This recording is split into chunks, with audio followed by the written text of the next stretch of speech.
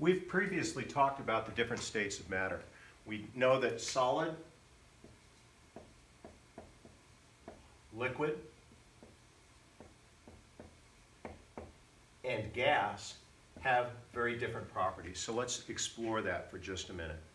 Solids are organized in different fashions. We can have crystalline solids where they're highly organized. We can have random solids that aren't organized at all. But they all exhibit the characteristic that unless they're ground into a powder so that they can flow, that solids don't conform to a container.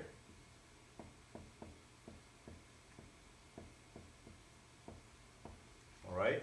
So we need to think of solids as having a higher level of organization than a liquid or a gas. One of the things that's true about a solid is that it's going to transfer force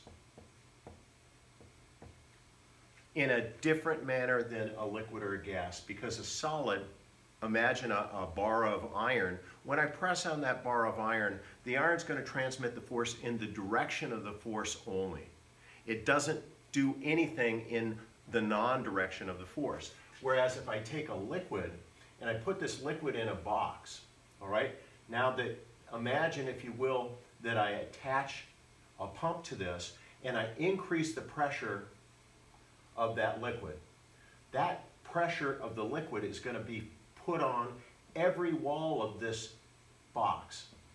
So one of the characteristics of liquids is that when I apply a force in one area of the liquid, if it's contained within something, that force is going to be applied in all directions from the liquid.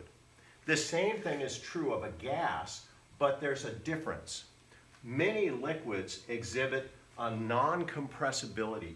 That is, that the density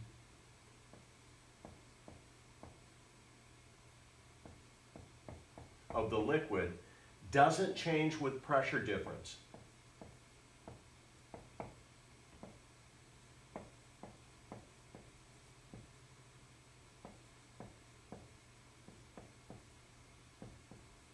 All right, so this is the principle that allows hydraulics to work, is that if I apply a pressure in one area of the liquid, that pressure is distributed throughout the liquid that is contiguous, and that I can apply a pressure on a small cylinder and that pressure will be magnified on a large cylinder.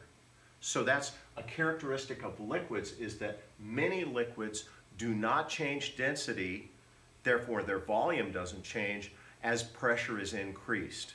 Whereas with a gas, if I have a gas in a cylinder with a piston, this gas, as I perform work on it, I can increase the pressure and decrease the volume.